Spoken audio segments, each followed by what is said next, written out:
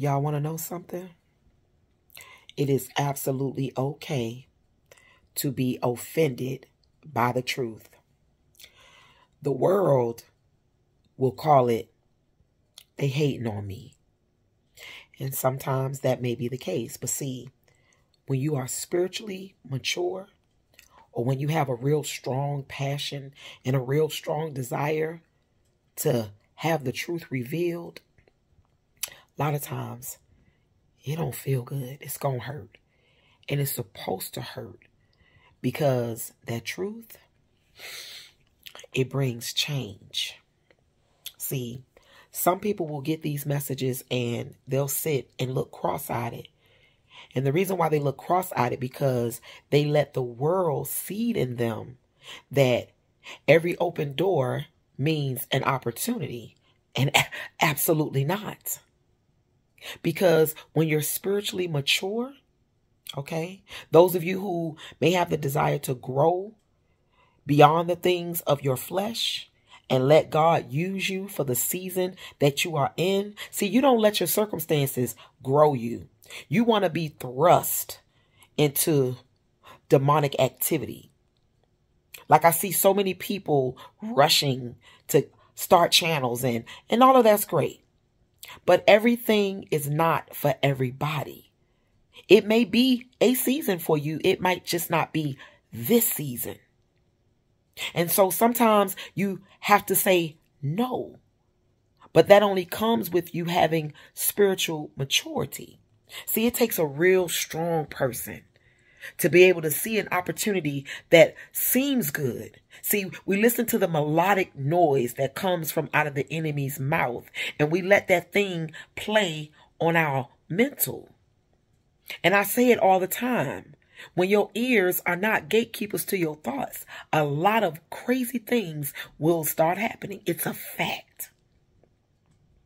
See, we give too many good graces to things that we are not supposed to attach ourselves to. But when we're not spiritually grounded, when we have no direction, when we are not focused, a double-minded man is unstable in all his ways.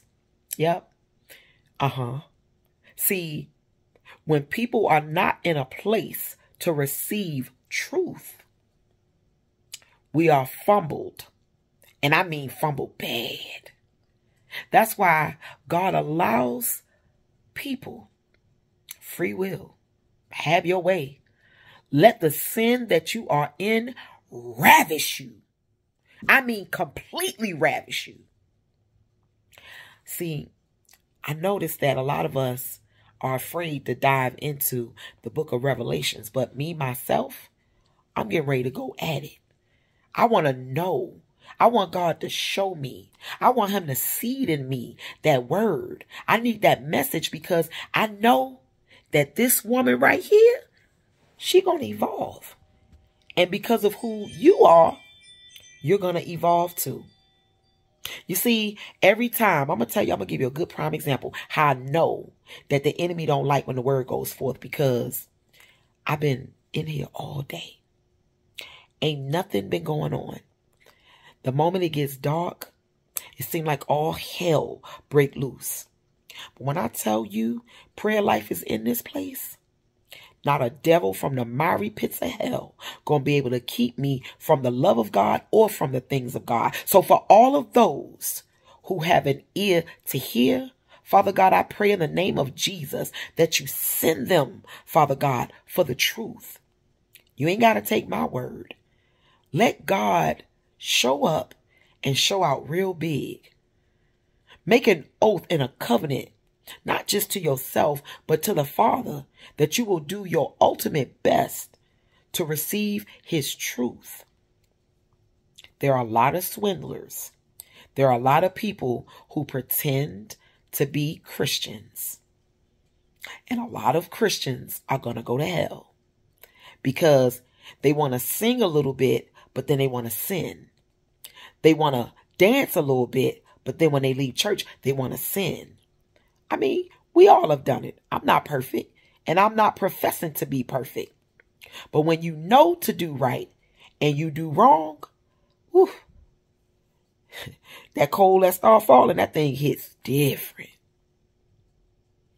Open doors for immediate gratifying success to anything does not mean that it is God.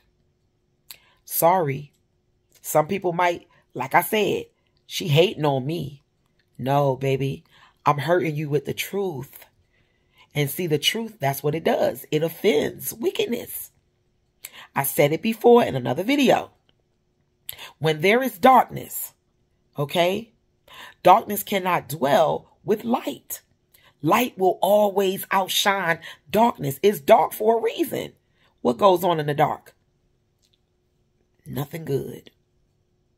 I got another message for you. See, y'all too busy. Some of y'all, not everybody. Too busy trying to find a quick fix. Slow and steady is the race that you should want to run. I'm going to give you another analogy, a metaphor. You ever seen a frog? They're amphibians. They like cold water environments. You take a frog, you drop that frog in some hot water, what it's going to do? It's going to jump out, right? But if you take that same frog, put him in a pot of cold water, and slowly turn that heat up, that frog don't even know it's being cooked. And that's what's happening to a lot of people out here. They don't realize the heat's being turned up on them. And they just sitting in their mess, just simmering. Just simmering. I mean, just close your eyes real quick and just think about what I said. Simmering. We got to stop thinking that everything that presents itself as an opportunity is a blessing from God. Be mature enough to use wise discernment and know that if you just know that you should not be walking through that door, be mature enough to say, no, thank you. That's how you know that you're a full-blown believer in faith and an adult. Now, with that being said, I'm getting ready to take my behind to bed. And whatever you're going to do with the next few hours of your life, I pray it be blessed beyond belief. I love you super big with the love of Jesus Christ. I'll catch y'all in the next video.